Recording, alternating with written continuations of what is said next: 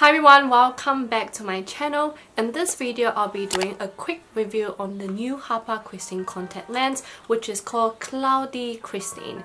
So I'm sure from the name you could tell that this goal of this contact lens is to make it look really cloudy, very mesmerizing on your eyes. So let's get the review started. The cost for this particular lens is $25.99 USD, and that's because this is a monthly contact lens, which means that it will last for a month, and it only comes in a pair, which means that it will only last for 1 month.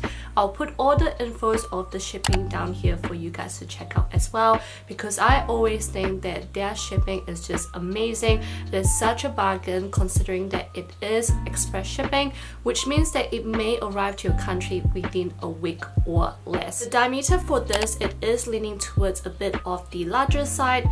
It is 13.8mm for the graphic diameter, and the overall diameter is your usual standard 14.2. Hence why if you see it on my eyes, it is leaning definitely towards the enlarging side. So if you're not sure if you like enlarging contact lens, maybe the close-up will help a little bit more, or like this overall view as well. For this particular collection, it only comes in one color currently, which is the color gray. The way they talked about this particular pattern is that when you look at it close up, you can see like few different clouds around your eyes, which that's why it's called Cloudy Kristin.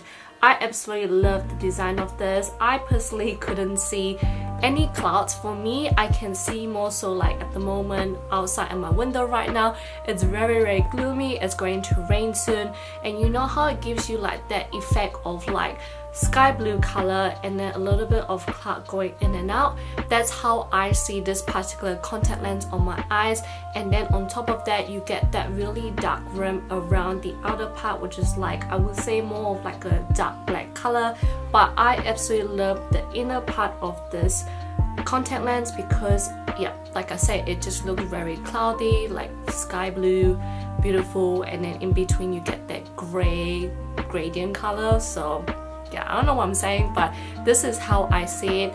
This also reminds me of those like bulldog eye look, which actually reminds me of a description that I've mentioned before, I think for one of the Olens contact lens. So if I can find a picture, I'll put like a side-by-side for you guys to check out as well. Some of you guys may ask me whether this look a little bit like the over sentimental Kristin, which I'll also put like a side-by-side comparison for you guys as well, because I can sort of see some similarities, but they are definitely very different towards each other. If I find other similar contact lens from HAPAKRISTIN, I'll also put it here for you guys to check out as well.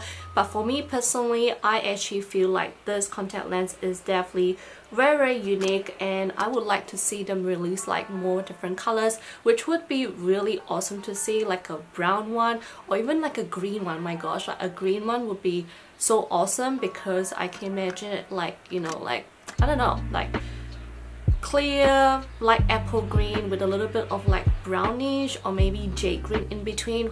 It will look so wonderful, I reckon.